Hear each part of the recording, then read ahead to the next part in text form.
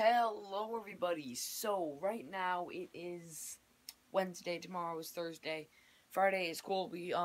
Because of also Martin Luther King Jr. Day, we have Monday off from school, so that's pretty good.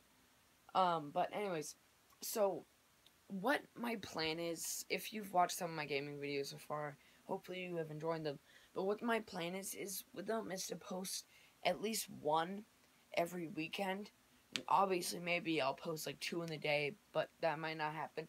But post like 1 every weekend.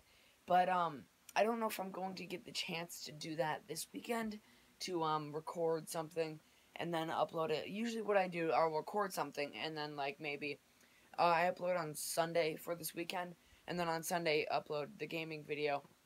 So maybe I record it on like Wednesday and then something happens. But what my plan was to last night record my first Dishonored 2 video. I was super excited for it. I like got it all set up. I got the Elgato plugged in and everything. Turned on my computer and used an update. It took like 2.5 hours to update completely.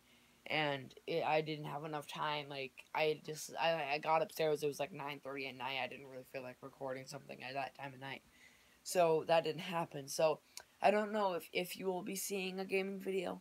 I just found out a way to record on my computer through because it's a Microsoft computer. It has the Microsoft software on it. It can record stuff with like the Xbox Live and everything, and it doesn't just record like clips that happened like 30 seconds ago. It records like I can also record audio with it. So you might be seeing that. I'm pretty sure I can record anything that's on my screen, so I might do some more browser games or something like that. So maybe you'll see some of that this weekend. But yeah, again, super sorry. You'll see Dishonored 2 next weekend. Next weekend is the weekend, and then weekends after that.